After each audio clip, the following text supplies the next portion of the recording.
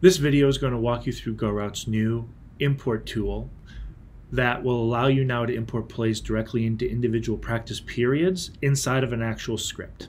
So once you go inside of a script and you have your periods built, click on the import mode. This allows you to now import plays directly into the individual periods. Go and grab your plays, and when the period highlights orange, simply drop your plays in. You'll see the plays tile out as you've seen in the other import utility that you've been exposed to. And if you want to remove any plays, you simply just hover over them, click on the X, and remove the play.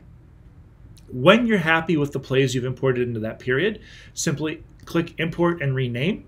This will commit the plays themselves to the actual script period, and you can click in the play name option to rename if you desire.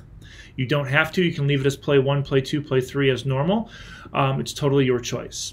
Once you're happy with the way the script is set up, simply click Save and Finish, and you can import into another period by doing the exact same process.